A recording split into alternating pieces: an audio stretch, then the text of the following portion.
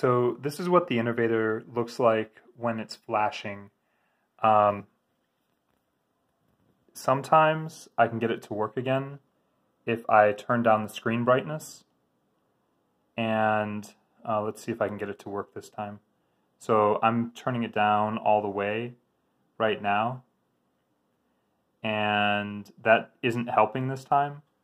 Oh, there, it just worked. Okay, and if I turn it back up, it'll be fine. But then it's not clear how long it'll be okay, because sometimes I'll just be working on it and it'll start flashing again, and other times this doesn't happen at all, and sometimes it happens and I can't fix it by turning the brightness down, and I don't there's no consistency there.